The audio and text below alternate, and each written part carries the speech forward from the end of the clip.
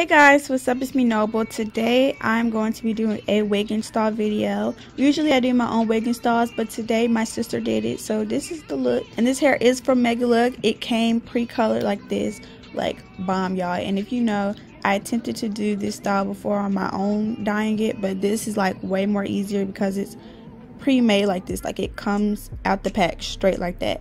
But as you can see here, we're just starting the prep process for the wig, putting on the wig cap.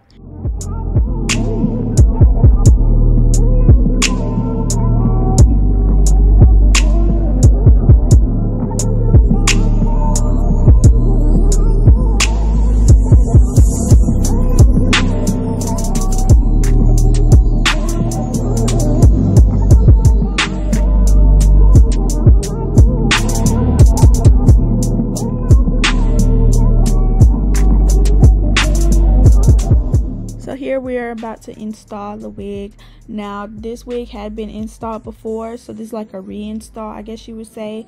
But I'm going to talk a little bit about this hair. This hair is from Megalook. I believe this hair was 24 inches. It did go pretty long, and it's like a highlight blonde, honey blonde mixture hair. I really love the color. It suited my skin very, very well.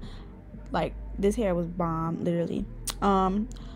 Lace was good. Baby hairs were really nice to manage. Overall, love the wig, love the color, and definitely will be trying a hairstyle like this in the future.